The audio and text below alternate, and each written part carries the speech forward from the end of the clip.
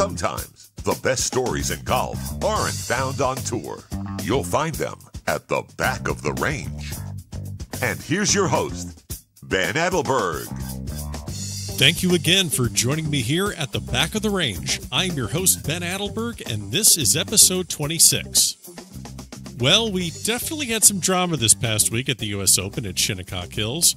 I think I could ramble on just like everyone else about the course setup on Saturday and Phil's questionable putting display, but let's focus on the positive.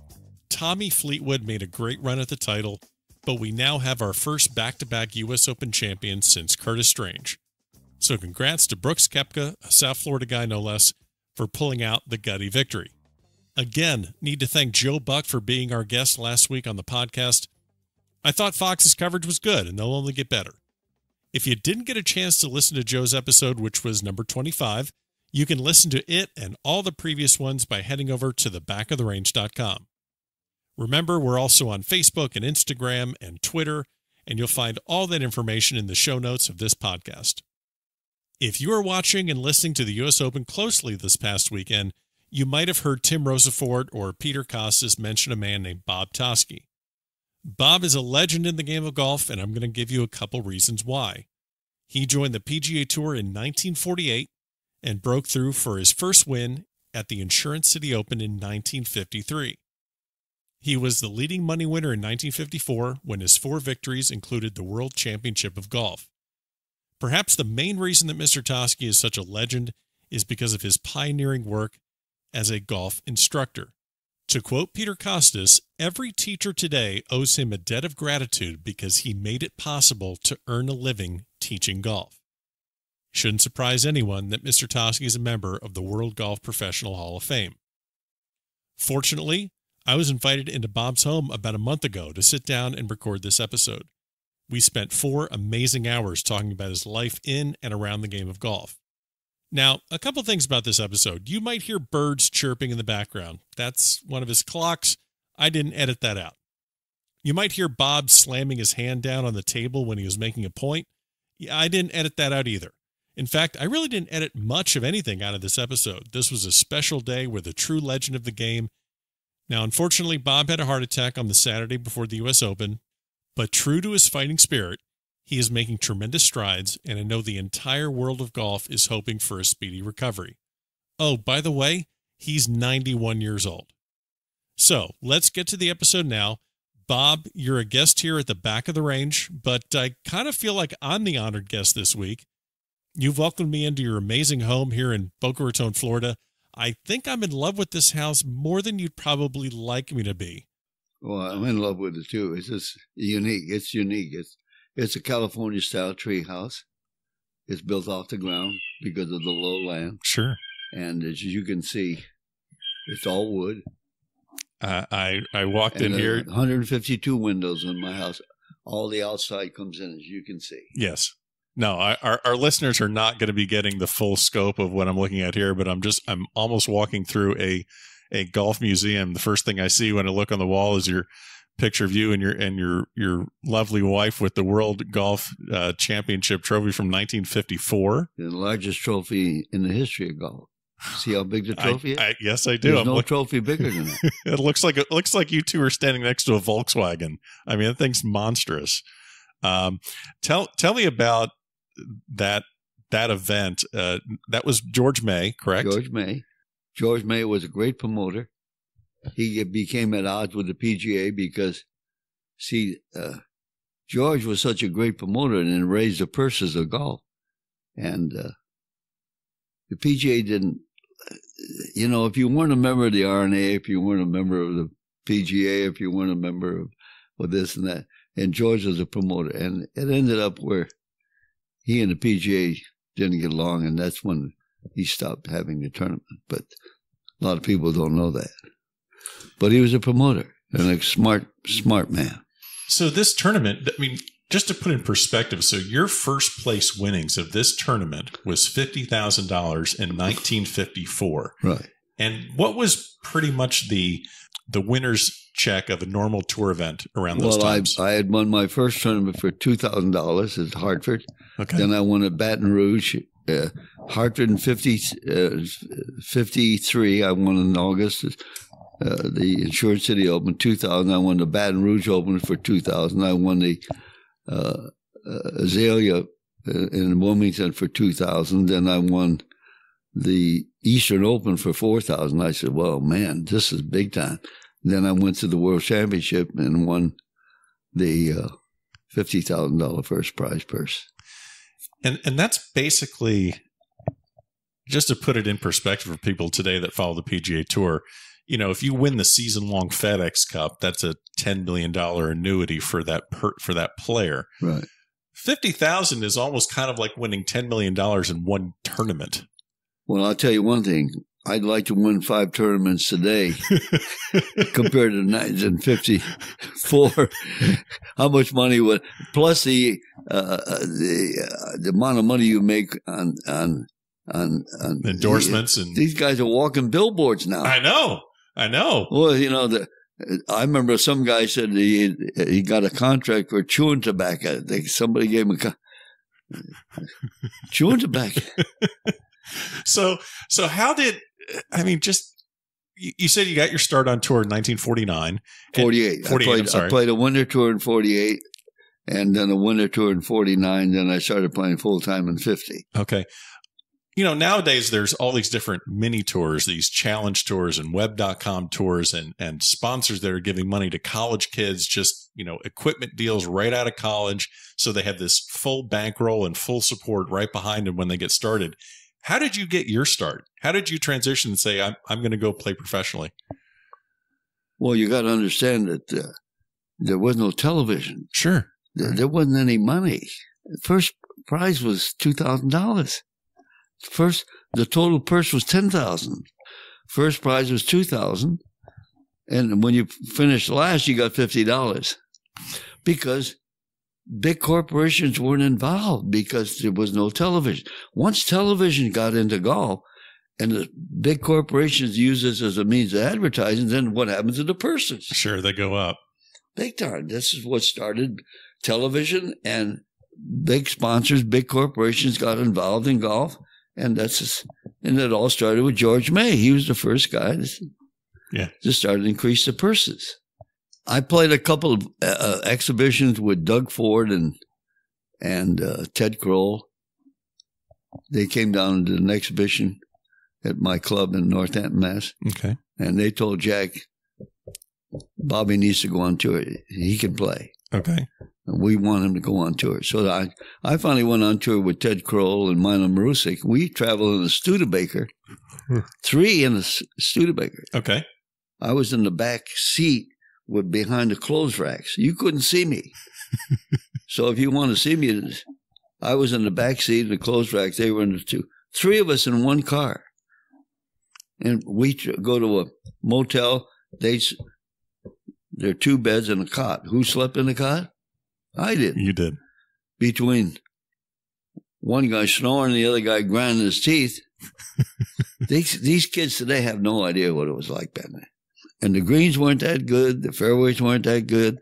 But we didn't care. We just wanted to compete and play golf. So I went on tour because it was a fascination of competing with the best players in the world and seeing the world. I couldn't wait to go to a new city, see a new course, meet some of the new players. That was a kid from Boys Town. Sure. And I was fascinated with competing. And I didn't know how good I was going to be. I was just wanting to compete and get better and try to make a living playing golf. Clearly, you had what it took to succeed on tour, and especially in the era that you were there. I mean, you're coming up right around the time of, Byron Nelson with his 11 victories in a row. You're 18. He won 18 tournaments in 1 year, 11 in a row. That will never be equal. Byron Nelson was one of the greatest ball strikers, and probably they didn't call him Lord Byron for nothing. He, to me, was Lord. Okay. There are 2 people that stand out. Bobby Jones and Byron Nelson were complete gentlemen. In golf, you carried yourself like a gentleman. Mm-hmm. On tour, when you you didn't raise your fist in defiance that I'm this and I'm that. You tipped your cap, touched your cap, and said, thank you. That was the way golf was presented. Sure. And that's the way we had to act like a gentleman. So did you travel any with Nelson or? No, I traveled with Ted Kroll. He was responsible. Ted Kroll became my best mentor. Okay. I was best man at his wedding. He's passed away, but I owe a lot to Ted. He every day he would teach me and spend hours with me on the practice. And then when I started hitting it good, he'd call Byron or Ben, not Ben, but Byron and Sam or Middle. He says, come over here and watch. He called me Swifty because I was so quick. I had quick strength. And he says, what do you think of Swifty swinging? They said, boy, you're doing a good job, Ted. And he's looking better all the time. And he'd always call him over to kind of make sure that he was teaching me right. Sure. And that's the way golf was. Today, now you need a guru, you need a mind bender, you need a psychologist, you need a therapist.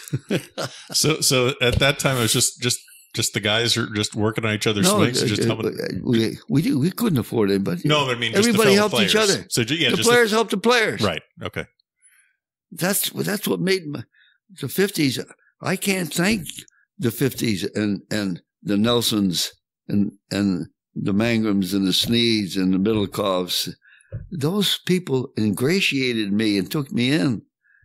And the Marit said it better than anyone. He says, I used to say, well, they think I'm too small and too light and Polish and dumb. He says, you're not too dumb. He says, if you're good enough, you're big enough. And you are so good, don't ever think you're not big enough. You're as good as your golf swing, and you got a big golf swing, and you got a great golf swing, you got a small body, but you know how to play golf. So if you're good enough, you're big enough. Don't you ever forget that, Bob. Yeah. You're coming on to the tour, and you get your first win 1949, correct? No, I won. I started full-time in 50. Full-time in 50, I'm sorry. And I won my first tournament in 52 at Insurance City Open in Hartford. Okay. So when you're getting invited to play in something like the Masters, you played in, I think, 4 Masters or three Masters you played in. So we spoke about this earlier. The invite to getting to play at Augusta National, being able to drive down Magnolia Lane, just as special back then as it is for the pros today? Oh, without a doubt. Masters is the best run tournament. Why is it the best run tournament in golf? They do it at the same golf course every year. It's not a transition from another course to another city. And every year they know how to improve the running of the golf. But it's a special invitational tournament.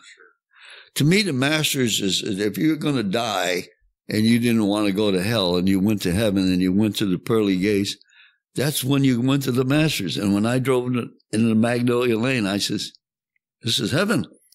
I think Moses is on the other end there waiting to say hello to me.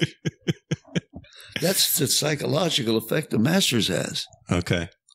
And I met Bobby Jones. Oh, please. And when he met me, he says, Bobby, welcome to the Masters. And I says, thank you, Bobby. I'm going to call you Bobby. He says, yes, I wish, because everybody does call me Bobby. I said, well, we got 2 Bobbies. So I can't imagine what that was like, just playing in the Masters. But it was meeting Jones. It was meeting, because I admired this guy. This guy was brilliant. He was the All-American boy. No, the All-American boy in golf was Arnold Palmer. Okay. Arnold I called him the All-American boy because he was the All-American boy. You remember the All-American boy? Absolutely. And I think he advertised Wheaties and whatever. Oh, yeah. Pennzoil and all the... Arnold became the All-American boy in my mind. Yeah. But Jones was probably the most brilliant mind in golf. The guy is an amateur beating all these golf pros. And he had that Southern charm. He was a Southern boy. And everybody ingratiated him. The guy had a hell of a temper. Yep. Yeah, they used to throw clubs. So, I didn't care if a guy threw a club, but if he could make the next shot, that's all that counted. But if he kept throwing clubs and still hitting it bad, then I said, you're going to run out of clubs. absolutely. Absolutely. Any particular year that you played the Masters that really jumped out at you? Any fond memories of any rounds that you played? No, I didn't play as well as I wanted to because I didn't feel like I was strong enough to play that type of a golf course because it was long and hilly, and the greens were undulating, and you could go on. I could put you on 18 holes at the Masters, put the ball on the green on 18 times. Right. Let me put the ball on the green, and you're a scratch player, and I'll put the ball on the green 60, 70, 80 feet every time from the hole. You probably won't break 80. Yeah. You'll probably never make one putt, and you'll probably 3 putts 6 or 7 times or 8 times. This is what's happened to golf. Today, the greens are big and undulating. When we played and the tour, the greens were small, and you putted from a 9 to a 10-degree speed. Now it's 13. Now you got speed and break, and it's like putting on this table here. Yeah. So do you, man, this is just opening all sorts of questions and all sorts of doors. So let me go in that direction by you saying that today the game is more about controlling it on the green. Well, they've lengthened the golf courses. Right. Okay. And they made the greens larger and more contour. Right. We never heard of a double break when we played. Okay. It was either broke right. Now we can get break right and break left. Sure. You might get a triple break. Right. So the game is because the architects have tried to make the game more difficult for the tour player because they're so strong, they hit it so far, they're trying to make it more difficult for them.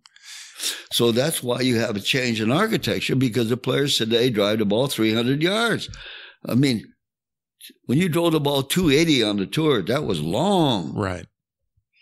But then now it's not just that players can hit it farther. It's almost like every player hits it far. It's not like there's just like a couple guys that are big bashers. Well, everyone can do it. But they talk about the equipment. It's not the equipment. Okay, so what's if the equipment was that good for the player, then how come the average and high handicap player hasn't gotten any better? I'm a teacher of golf. Yeah. I've been teaching golf for 60 some odd years. How come the average handicap player hasn't gotten any better? The equipment is better. The courses are better. The ball's better. Why aren't they better? Because they suck. Their hand-eye coordination is still bad. So is the golf club going to help them? It helps the tour player who's very sensitive to weight, speed, flex. And he can adjust to that because he's got a pair of trained hands and a trained mind, and they take advantage of the good equipment. But the average handicap player, yeah, you know what? The club doesn't know where it's going. Yeah, the club doesn't know how fast it's. So the players, sure, the tour pros take advantage of the equipment and the golf ball. Now they're the equipment and the ball, but it's club head speed. Sure. So once you increase mass, velocity times squared, the ball's going to go further. But the average tour player today is 6 foot tall, 200 pounds. Average. You're 6'3". A lot of guys are 6'3". Now they weigh 220, 230. I was 5'7.5", weighed 118 pounds. They told me I should have been a jockey. So it's all that's what's the big. How about basketball? Sure. What's going to happen? What are they going to have to do to the baskets? Well, I think you need to make the courts bigger. They're making it bigger. What do you think they did at the Masters? They went back to the 11th hole and they put a tee back there 200 yards. Yeah. I think 11's playing like 510 now? The 11th hole at Augusta is playing like 500, well, 510. I remember we used to play and had a wedge in there. Now they're bailing out with 4 irons into the green. Yeah. Well, we got the players hit the ball so far. That's why when Tiger shot 18 under, I think, 4, 8, 12, 16, he averaged over 400 par per round because he birdied all the par 5s. All the par 5s were par 4s. So if they're par 4s, his par was not 72, it was 68. So when he won the tournament and won by, I don't know how many shots, they called in Tom Fazio and said, "Hey, Tom, we got to lengthen the golf course." That was the tiger proofing and bringing the rough in and making it longer and all that stuff that they did for. Well, the tiger had nothing to do with that. We shot such a low score. They said, "Well, I got to come here and turn this course upside down again." Yep, that was the last time that happened. Wow, I have just, gosh. All right, so let me throw this question at you. Just throw anything at me. Well, I'm not going to do that, but because you'll take me, but. So your nickname on the tour was the Mouse. Who gave you that nickname? Sam. Okay, Sam Snead. Sam said he would call me Mouse. He said, "Mouse, you're so small and light, you should have been a jockey." He says, we played an exhibition in Kansas City, and the wind was blowing on the first hole about 20 miles an hour in our face, and I hit this low drive. Hit it low and ran it down the fairway. Sam hits his drive and goes down there, and he's only about 10 yards in front of me. And he looks at my ball and he says, "Hey, man, that's a pretty good drive. You're only 10 yards in back of me." He said, "You ought to get a 2-stroke penalty for high jumping at the point of impact." He said, "You had both feet off the ground." I said, "Sam, my ball's right back of yours and it's right in the middle of the fairway. I want you to try to hit a drive with both feet off the ground and see how well you can put it in the middle of the fairway." And he looked at me and he said, "Hey, Maris, what kind of books you reading?" I said, "Good ones." How did you fit in with the dynamic of the guys like Hogan and Nelson and Snead? I mean, just obviously you were there. I was not. But when you look at the way maybe everyone was portrayed, Snead was, like you just kind of alluded to, a little more the joker and a little more of an outgoing personality. Well, no, was Hogan really the recluse that maybe everyone says he was? No, Hogan was an introvert. Okay. We were all extroverts. Okay. And we would pick on each other. We'd go out and we'd go out and have dinner, a party of 6 or 7, and it was who could tell the best story. Okay. To do one-upsmanship. Okay. And boy, we just picked on each other. And if you could handle that, you became one of the boys. And you had to know how to handle that stuff. And, like Trevino said, I was the only golf player and you had to take a shower with a lifeguard. Wait a minute. Hold on. Repeat that. You're the only golf pro that... He said, he's the only golf pro that I know that had to take a shower with a lifeguard, because if I didn't, he said, I'd drown. Oh, gosh. And he said, and they gave me if Bob didn't have an Adam's apple, he wouldn't have any shape at all. I mean, they gave me all these nicknames. Sure. So they gave you because they know they love me. Right. Because they can give you shit. The first thing they said, "I can't believe how far this kid can drive a golf ball for his size." The first thing they realized is I had club head speed. I had what we call deer-like strength. That's quick strength. Quick, yes. Now, how does a deer bounce? He bounces because his feet leave the air. How fast could he run up at one?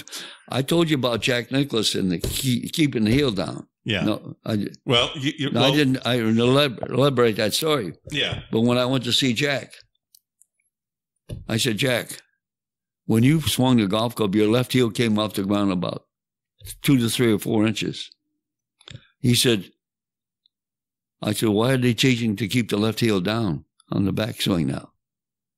He said, "Well, that's one less move they have to make, so they think there's a less margin of error. So now the player, but once you don't move that lower body that way, then you're going to be more of an upper body player. And the lower body has to support the upper body on the way down to the golf swing. Your legs are heavier and slower muscles than your arms and hands. So when you watch a good player get to the top of the swing, he hasn't even completed the backswing. He's already starting to do what? Move forward. No, shifting forward. Shifting forward. You shift in place. Yes. You don't shift out of place. And that's why they did that subconsciously, because your legs being a lot heavier than your arms need a head start. So then your arms have to follow your legs and play catch up. Then your hands catch up to your arms. And then the club head catches up to your hand. And if the timing is right, but if you keep the heel down, The swing's going to get shorter. It's going to get tighter. The lower back problem you can have the extremities of the lower body. There's so much tension. We never played golf with tension. Golf was a free swinging motion. Golf was swing with grace and ease, then your body you will please. But if you swing too hard and fast, you're going to fall right on your ass. There you go. There it is. Absolutely. And the reason why golfers hurt themselves because they try to hit the ball too far. They use too much exerted effort to move the club faster. Your body then gets out of control. And if there are weights on your back foot while you're moving forward, your lower lumbar region is going to. This is why they have these injuries. Yeah. So there's no doubt about your credentials as an instructor. Now, you left the tour after your victories, after the World Championship. You wanted 1957, I retired from the tour. Okay. And I started teaching. So, when I was telling people who I was coming to see today to speak to, and I said, well, you can make all sorts of arguments, but when you look at all of the golf instructional videos and the schools you can go to and the Golf Academy Live on the Golf Channel, a lot of that started when Golf Digest started with the instructional schools that you were a part of. When did that start in the 70s? Is that correct? The school started in the 70s. Okay. When I started teaching at Ocean Reef in the Keys, okay, I started Jane Blaylock, Judy Rankin, Judy Turlum. A lot of the women pros came to see me. Okay. And the word got back to Golf Digest that this kid, Bob Toski, is having a lot of success in teaching women how to play golf because they were my size. And the word got back to Golf Digest, Bill Davis and Howie Gill. They said, we'd like to have you join our panel. Who was on the panel? Byron, Henry Ransom, Paul Runyon. And I became a member of the panel. And this is in 1960 or 1 or 2. So once I joined the panel, and they're listening to my knowledge of the golf swing, Jerry Tardy and some of the writers said, Dick Altman said, you ought to consider having golf schools. So Bill Davis and Howie Gill called me over. They said, we were told that you should have golf schools. And they said, what makes you think golf schools are going to be successful? And they said, there hadn't been any golf schools that were successful. I said, why? Because if you got 4 instructors and they're all teaching a different philosophy, you got confusion amongst the students. Everybody's got to be on the same page. You got to teach what I know, and you teach what I know, and teach it the way I teach it. And if I want you to change, I'll let you know.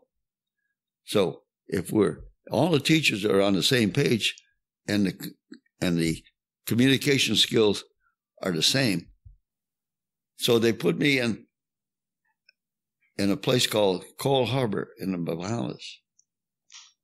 The first golf school. They sent me down to the Bahamas. I got Dick Altman and I are the only 2 instructors. And we had about 12 students. And after the second day, the students, Dick Altman comes to me in my room at about 9 o'clock at night. No, 8 o'clock.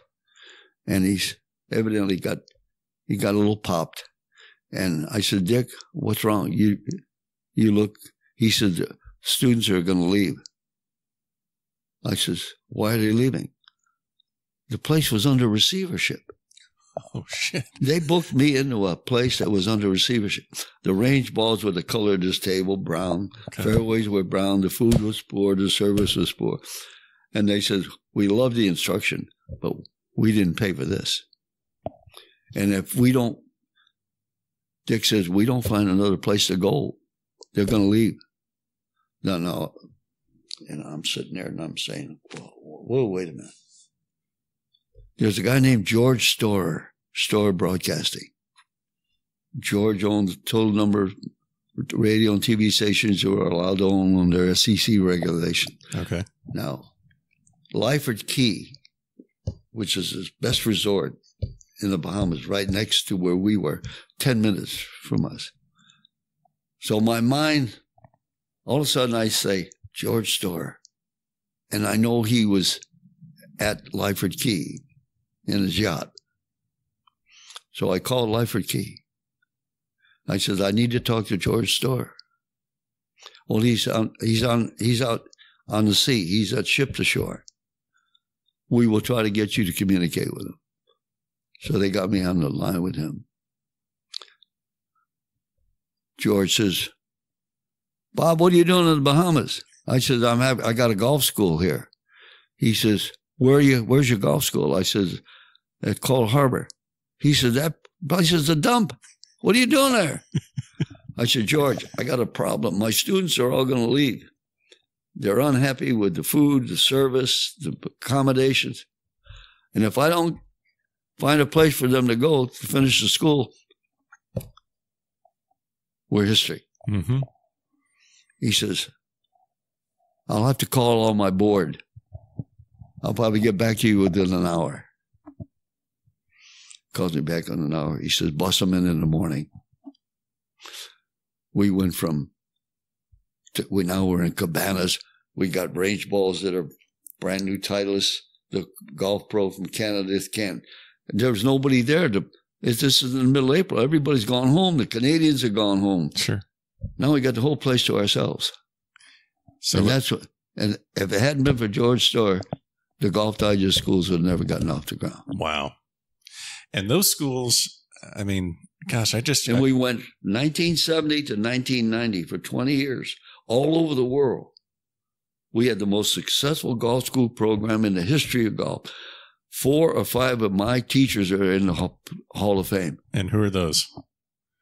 Hank, you got, I knew you were going to say that. Well. Now you're taxing my brain. Okay. Well, we got Davis Love. Yeah. Jim Flick. Yeah. Bob Toski.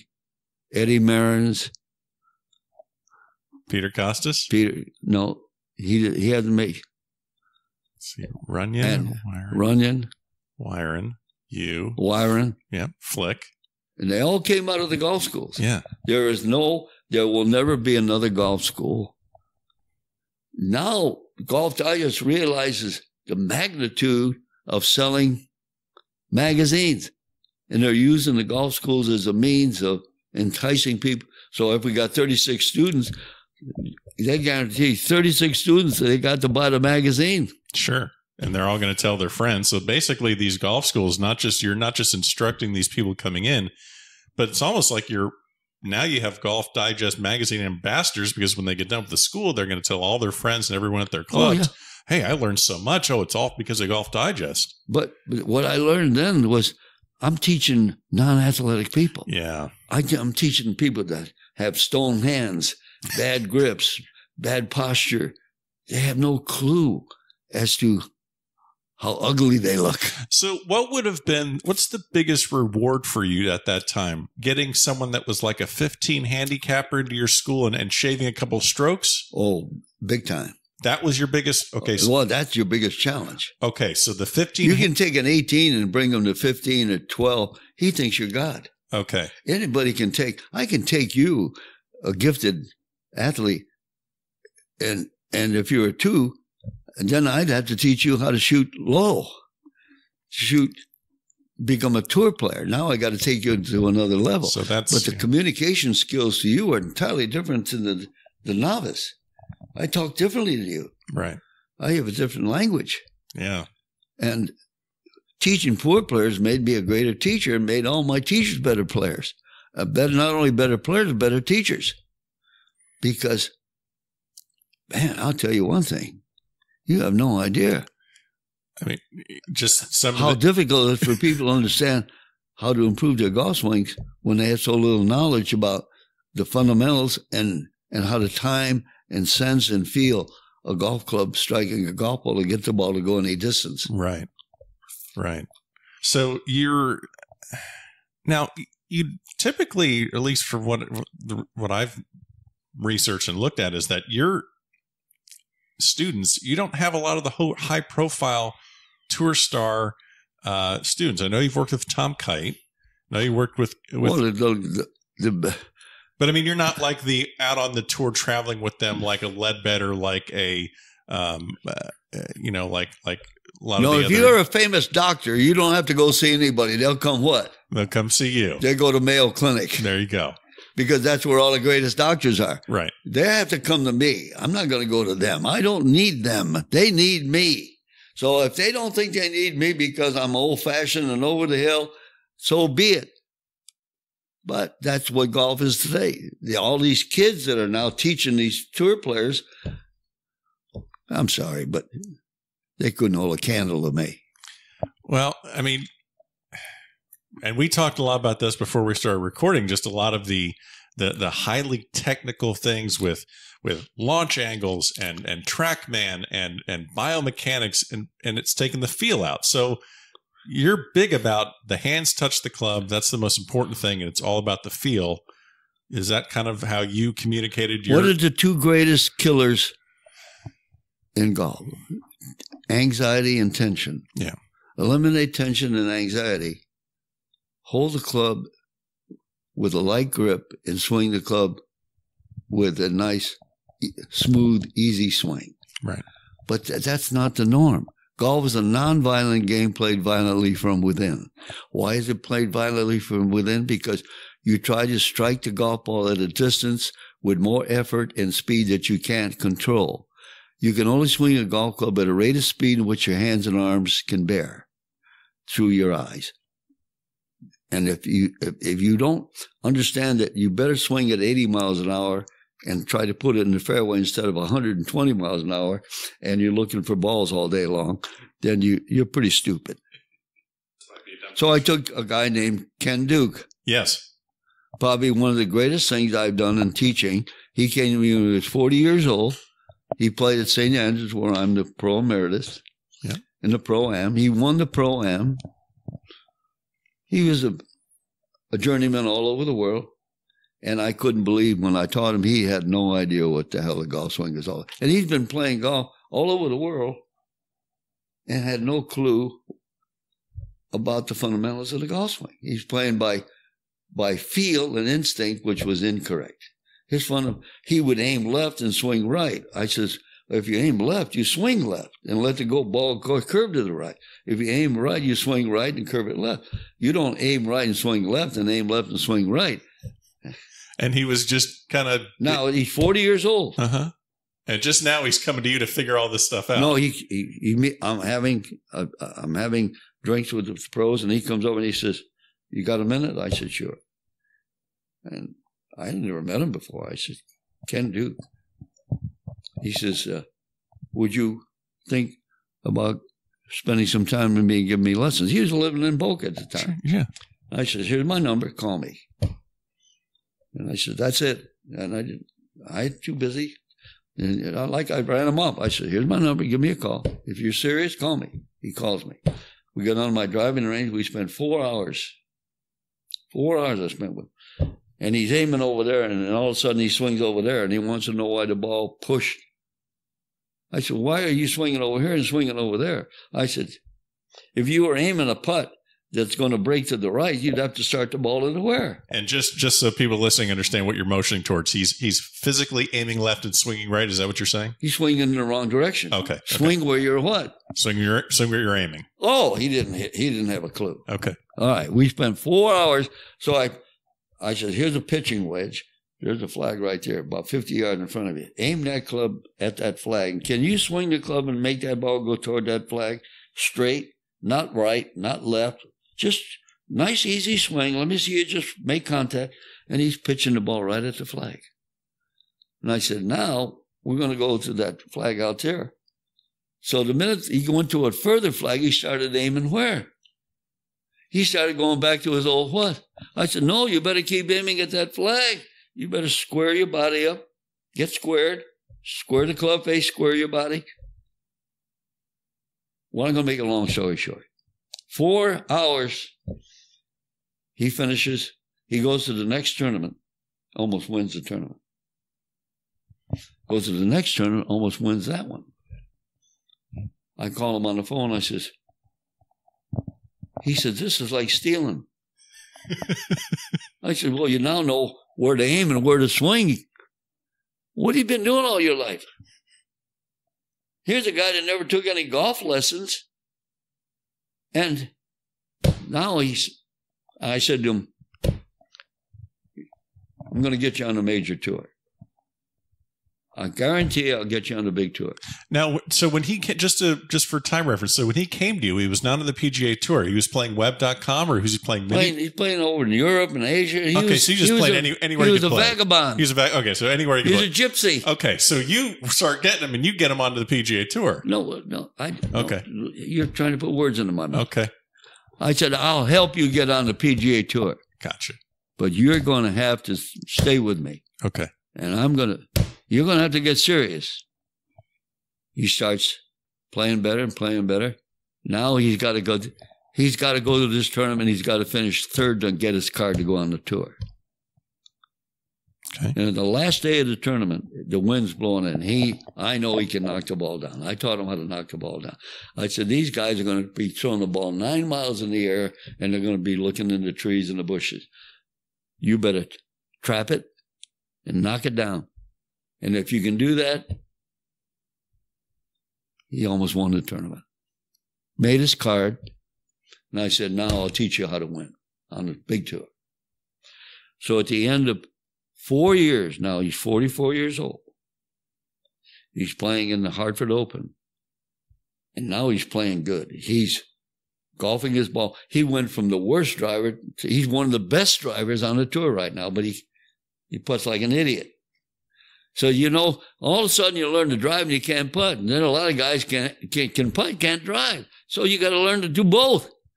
So I said, he's playing in Hartford Open and we're conversing every day. And I said, you want to win this tournament? I won it 60 years ago.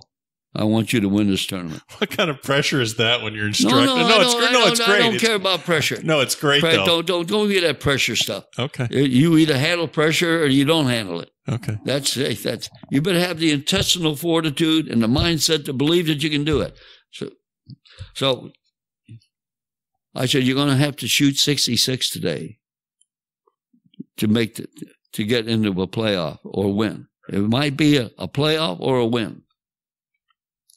And I said, you need to tee it up, and the only thing you got on your mind is 66. You got to tee it up thinking that every hole you play, you're going to shoot a number that's 66. You better think that means you're going to have birdies, pars, fewer bogeys. And if you don't think that way, you're going to shoot 72, pick up a check. You better think 66 because that's going to be the score that might win the tournament.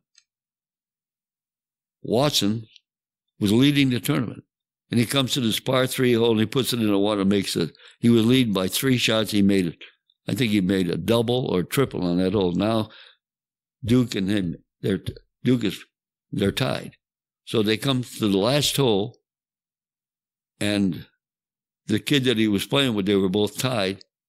The kid got up and down from over the green and I think he pitched it in the hole. Chris Stroud, I think, Chris Stroud. Yeah. So now they're tied. They're in the playoff. They go back to that par 4 hole. He drives the ball in the fairway. And the flag is in the right corner of the green. And it's right, the bunker is right next to the flag stick. And you don't go for that flag unless you know you're going to hit it dead straight. And I'm watching on TV. And I'm more nervous than he is. I bet. He takes this wedge out and he dials it right at the flag. He covers the flag stick and it hits and kicks a little to the right. I don't know. It couldn't have been more than 3 or 4 feet. I had to leave the room. I couldn't watch. I said, he's not going to make that putt. He's going to yank. He's going to choke. All these years, he's now realizing he's going to win a PGA tournament. Well, he knocked it in. Yeah. And he then became one of the boys. Because once you win, you're in that inner circle.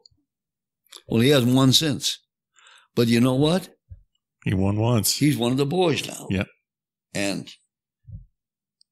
his wife said, if it hadn't been for you, Bob, Ken would have never made it.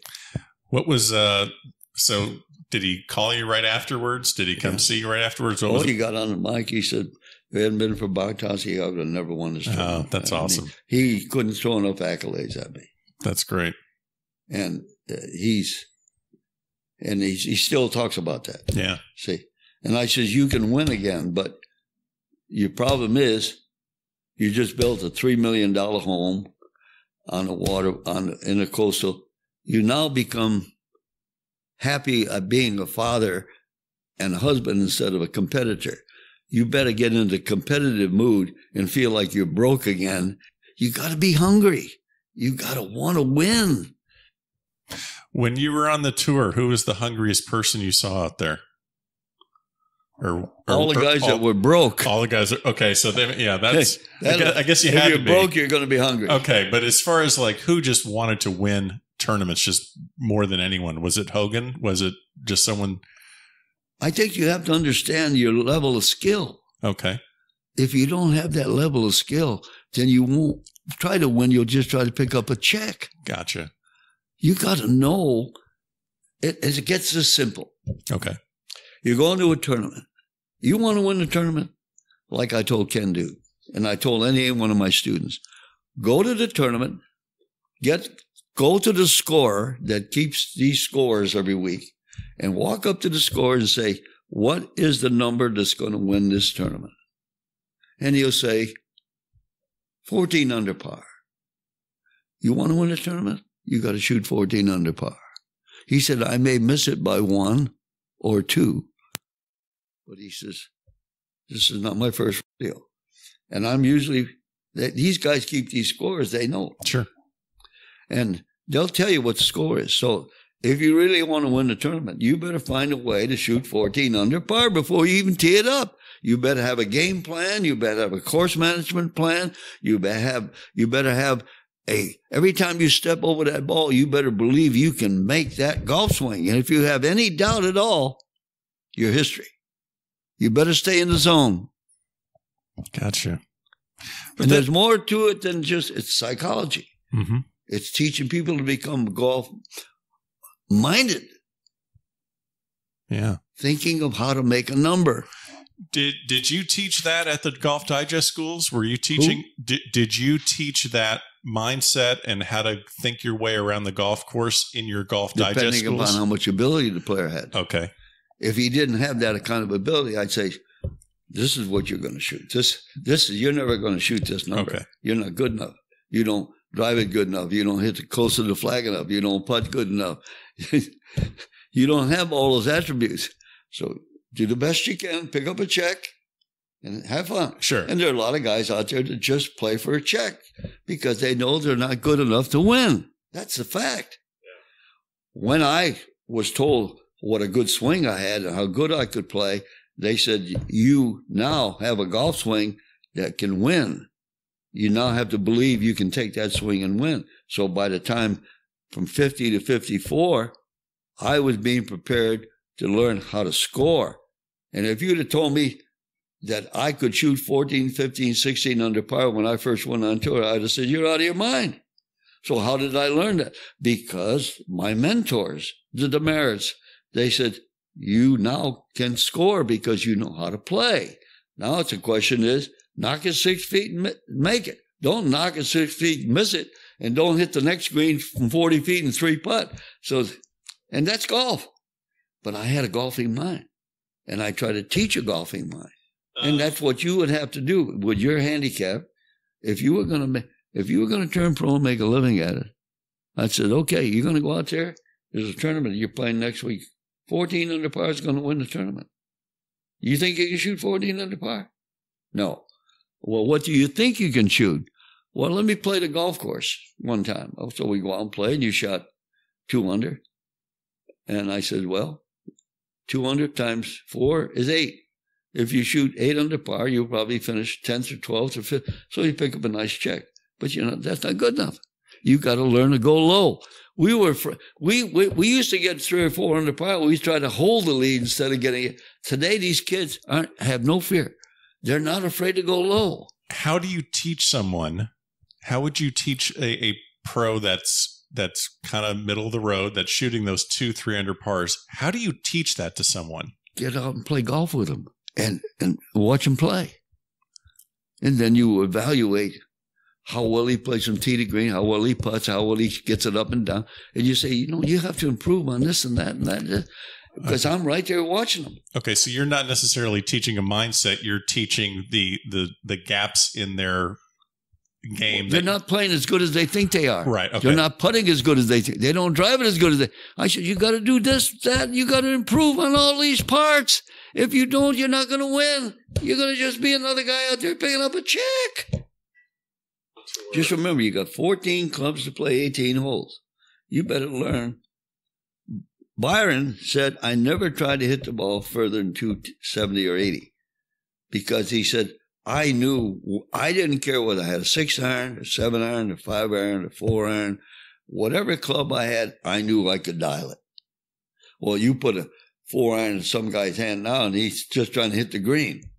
And I said, no, you got to dial it at the fly. Oh, I can do that with a wedge, but then you better hit the sumbitch closer to the green. This is the kind of psychology you have to.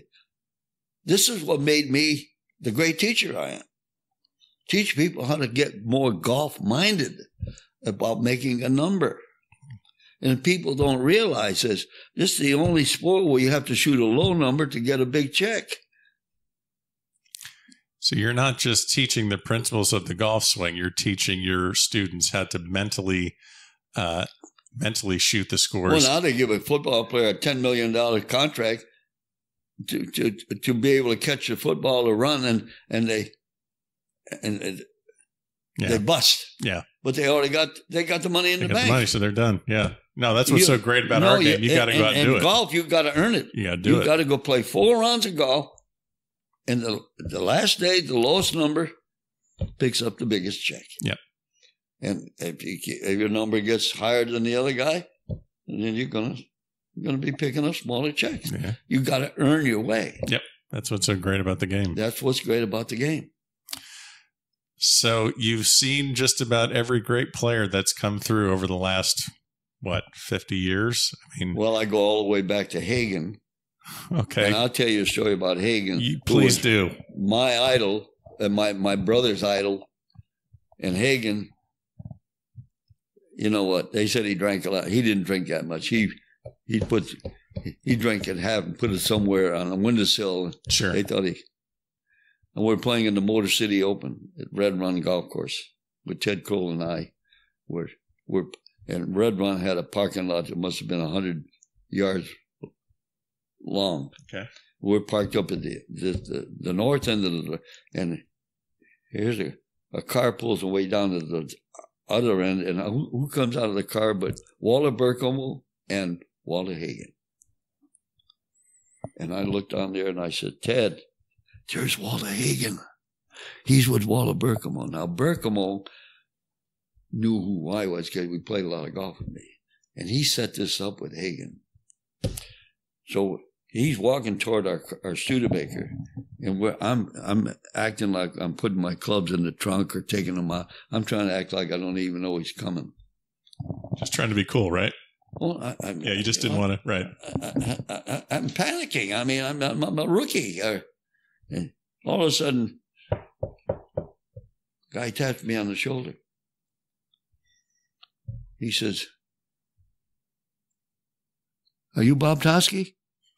I said, "Yes, I am, Mr. Hagen." He said, "Well, Mr. Berkemel told me to say hello to you." And I says, "Well, I appreciate you saying hi." I said, and I had the presence of mind. I said, "You know, Mr. Hagen, my brother Jack, my oldest brother, always admired you. He thought you were the living end. And he tried to emulate you. He had your long waggle. He smoked. He drank. He chased broads." And I'm telling him this story. And I said I was caddying for him in this Pro-Am at my club, the first hole of the par 5. And he had a good drive down the fairway, and he's going to try and knock his ball on the green in 2. And the harder, the bigger swing you make, the bigger the waggle, and the wider the stance was like yours. And he kept waggling and taking that wide stance. And I said, he cold topped that ball. And I was kidding when I said, well, Jack, you dress like Hagen, you smoke like Hagen, you drank like Hagen, but you don't play like Hagen. He chased me back to the clubhouse. He says, you're done for the day. And Hagen was laughing his butt off. I said, my brother admired you. And I'm telling you this. I had the presence of mind of telling that story. Uh-huh. And he says, what a great story. That's awesome. Wow. You had to learn how to talk on your feet. Sure. And I said, I met Walter Hagen. Yeah. So you've Gene met Sarrazin. I met all the greats. You realize that kind of association does for you? You grow up fast. Oh, I bet. Yeah. You know what? You hang around the best. Sooner or later, you can be the best. Well, that's kind of why I came here today. So that's try to get some stories from the best. Well, sure. So, I mean, I could talk to you for 5 hours about golf stories. Oh gosh, that's how many years I've had the experience with. I could tell you about Middlecoff, Mangrum, Bobby Locke, Julius Boris. I could tell you stories about those guys that you wouldn't believe, but it happened. It's fact. Sure. No. So you know what? You go ahead. But I'm just saying that you can have all the money in the world, but if you have bad memories, well, I didn't make all the money in the world, but you know what? I had best memories. The 50s were the best in my whole life. I'll tell you a Ted Williams story. Please do. Who's Ted Williams? One of the greatest hitters who ever lived. Played for the Boston Red Sox. Splendid Splinter. He used to go down to the Keys in the wintertime, and he'd come up to Ocean Reef and play golf at my club. Now I'm introduced to him. He's left-handed. And I'm watching him swing. And he's asking. I said, Ted. So we'd go out and play. And his angle of approach with the driver was that steep, so what's the ball going to do? So he's hitting down on it and the ball goes up. So I'd outdrive him every time. Now this guy's 6 foot, and here I am outdriving him. And I got this Roadrunner going. My ball is driving on the line, so when it hits the fairway, it bounces and goes forward. This ball is going up, and it comes down, and it almost stops where it lands. And I said, you're never going to outdrive me with that golf swing. Because your angle of approach. Sure. Well, he says, in baseball, you have to do that. I said, not in golf. I said, what's the hardest pitch to hit in baseball? He said, the one that's down by your where? Down by your feet. Well, I said, that's where you got to find a golf ball. Oh, now he's starting to. And he used to call me a little shit. He says, and he'd say, and I'd go out there and I'll drive him. And I mean, I'm shooting 4 or 5 under par, and he's shooting high 70s or something. And he's mad. And he's challenging me intellectually, and I'm right on top of it every time. I said, Ted, I've forgotten more than you know about golf. You may know how to hit a baseball. But I said, you got 3 fields to hit a baseball. You only have 1 field to hit a golf ball. In golf, you got to play your foul balls. I was just about to say, you got to play your foul balls. So now, and he kept saying, someday I'm going to get even with you. Someday I'm going to get even with you. Okay, Ted. So I had to go to Washington to do a clinic. So I take my son Bruce with me. I check in his hotel. Ted's the manager of the Washington Senators now. Yeah. So I get on the phone and I call him. I said, Ted, it's Bob Toski. Bob Toski? You out of your mind? What are you calling me for? I says, I'm in Washington. Oh, you little shit. What are you doing in Washington? I said, I'm here to do a clinic. I'm doing an exhibition. And I said, he said, I don't believe you're in Washington. I says, I'm staying at this hotel. The name of the hotel, and I'm staying here, and I hung up. Okay. You know, what's he going to do? I'm assuming he's going to come try and find you. No, he's going to call the hotel. Okay. He's not going to go find me. Okay. So I get a call about 5 minutes later. He says, yeah, you are booked into this hotel. And he keeps calling me a little shit. So, you know, I always knew I had his number because intellectually I could stand up to him. So I said, you got a night ball game tonight? I'd like to come. He said, you got to here an hour earlier. I want you to meet all of my ball players. Wear your white cap so the usher knows. Come over stand over the dugout, and then when he sees your white cap, he'll call you down. I'll be at home plate in batting practice. I want you to get here early and meet all the guys. Usher sees me. He says, you Toski? I said, yeah, follow me. So we're walking toward home plate. I'm walking toward home plate. Who's standing on home plate? Frank Howard. Yeah. He's massive. Yeah. The guy was, he said, say hello to Frank Howard, you little shit. So I go to shake hands with Frank Howard. You know what he does? He picks me up by my hips and he lifts me up in the air and he says to Ted, there's nothing to this guy. Shit, he says, I can throw him against that background there and backstop. Mm-hmm. He says, do that. So he's swinging me back and forth like this, and Ted is laughing his ass off. And I says, well, go ahead, throw me. Somebody's got to catch me. So Frank, they're talking back. The players are laughing. The people in the backstops are laughing. He finally puts me down. And then he shakes hands with me, and Ted comes over and shakes hands. He says, I told you I'd get even with you. Mm-hmm. The exposure to golf introduced me to Mickey Mantle, Joe DiMaggio, Eddie Arcaro. I met all the greats in every sport. Well, I'm a baseball nut too, so maybe I need to do a baseball episode on this golf podcast and let you tell baseball it's just stories. Unbelievable. Yeah. Wow. Stories can go on that forever. Oh yeah, absolutely. Well, you got to give me a Hogan story. I can't leave without a Hogan story. I used to watch Ben practice. Okay. Now, I was introduced to him at the Greenbrier. And I had a picture taken, and I need to find that. I gave it to my sister, and they lost it. But I need to get the Greenbrier people to see if they can. I'm just a rookie. And the guy says, you're going to have your picture taken with Hogan and Snead. Oh. So here I am standing in the middle. Hogan's on my right, and Sam's on my left. Here I'm this kid like, I don't know, I should have won my watch. And I was about, 23 or 4 years old. And I hadn't won anything, and I was just a new rookie in there. And I got this picture, and I got to try to relocate that picture. Yeah. But that was my introduction to Ben Hogan. It was just Bob Toski. Hi, Bob. That was it. So then, when I get on tour and he's practicing, I go over and watch him. But he never said a word while he practiced.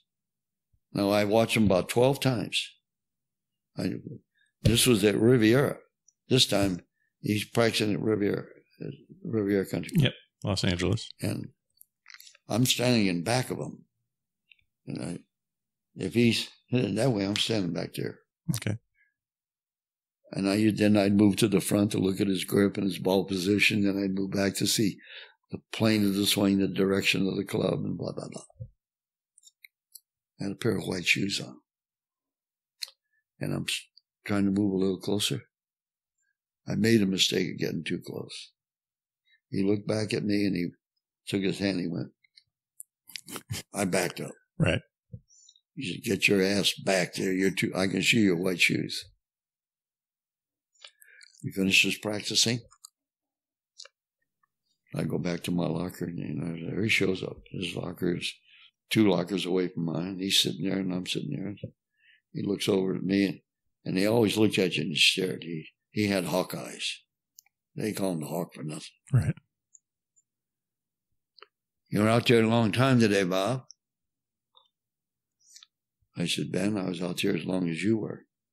And I pointed at him like this, but gently. I said, I was out there as long as you were, Ben. Yes, you were. Did you learn anything? I said, Ben, every time you made a golf swing, I learned something. He looked at me. He gave me a half smile. He said, good. Threw the shoes in the locker. Walked out. Off he went. That was the end of the lesson.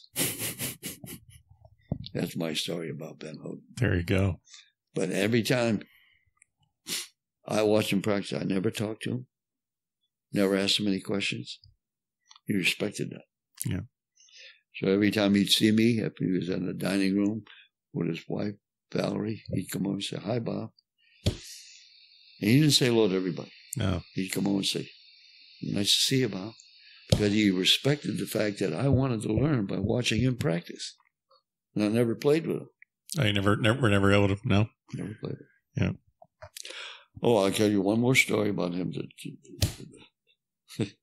I don't tell this to everybody. I'm playing in this tournament at Riviera. Okay. And this is the first round. First was a par 5. Hogan's two threesomes in back of me. Okay. I birdied a par 5. I make a hell of a par in that second hole, which is a wicked par 4. I parred the next hole, which is par 4. We get to the par 3, which is 200 and some odd yards, and there's a big holdup on the tee. The win, and there's 2 or 3 threesomes on the tee. And I want to get off that tee before he gets to the green. Sure. And on the next tee. And the timing was perfect. Son of a bitch. I'm getting ready to tee it up, and he breaks through the gallery. And instead of me looking at the target, I'm looking back, and there he is, white cap, walks in there, and I had a 3-wood in my hand. I took a divot with a tee, and I was past the ball before it landed. Just to get the hell out of there. And he was playing with Zell Eaton. Okay. And he says to Zell, I heard him say, who the hell is that? He says, that's Bob Toski, some young kid they say is going to be a hell of a player. And he's going like this. I could see him shaking his head. I shot 80. I made 5 in the hole. My game went right down the fucking tube. But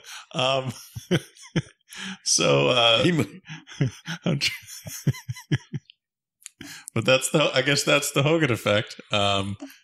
Wow. You could talk about getting intimidated by the presence of a player. Yeah. I'm guessing he was probably the most intimidating out there at the time. No one close? The only thing he ever said was, your way. Yeah. Wow.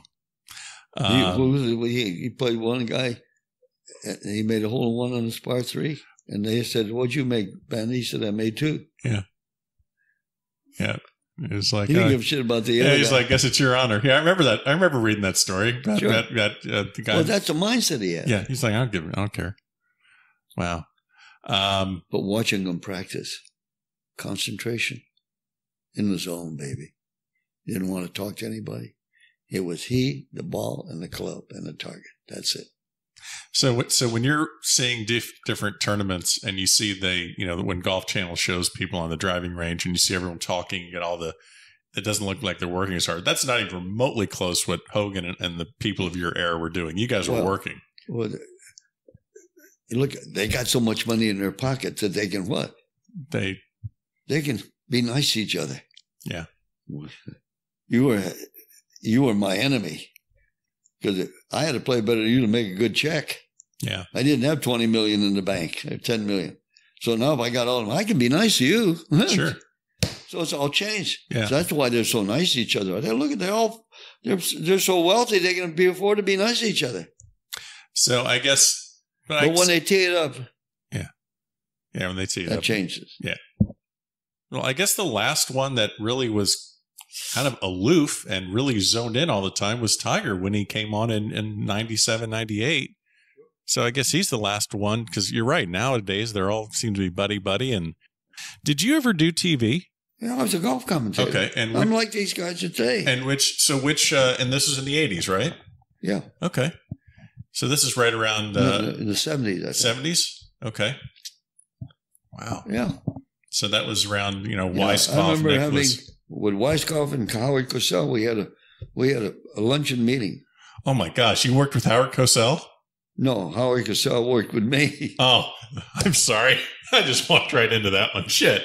No, we had a luncheon meeting, and he said, "You know what I like about you, Bob? You say it like it is." Yes. And I said, "Well, I think I learned that from you, Howard." Oh my gosh.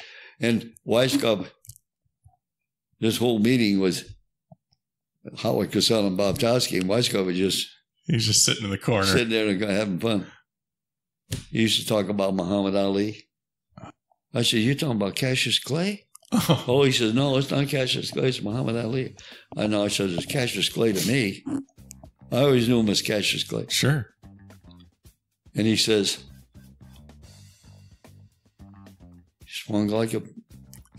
he danced like a butterfly, stung like a bee. Float like a butterfly, sting like a bee, yeah. Well, yeah. I said, I did the same thing at Dallas. I danced like a butterfly and stung like a bee.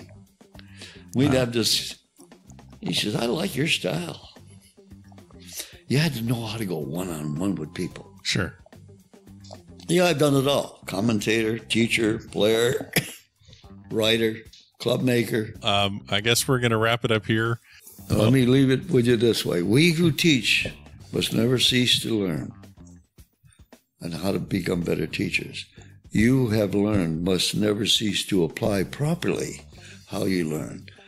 So attention to detail and proper practice versus improper practice will make you a better golfer. But a lot of people practice improperly because they don't have another set of eyes to watch and see. So it's a constant evaluation of learning and improving. And even at 91. There you have it. Another amazing episode here at the Back of the Range. Cannot thank Bob Toski enough for taking the time to speak with me last month. Bob, we wish you the best. Speedy recovery. I know you'll be out in the range pretty soon giving people lessons. Again, follow us on Instagram. Check us out on Facebook and Twitter. We'll be back next week for another episode here at the Back of the Range.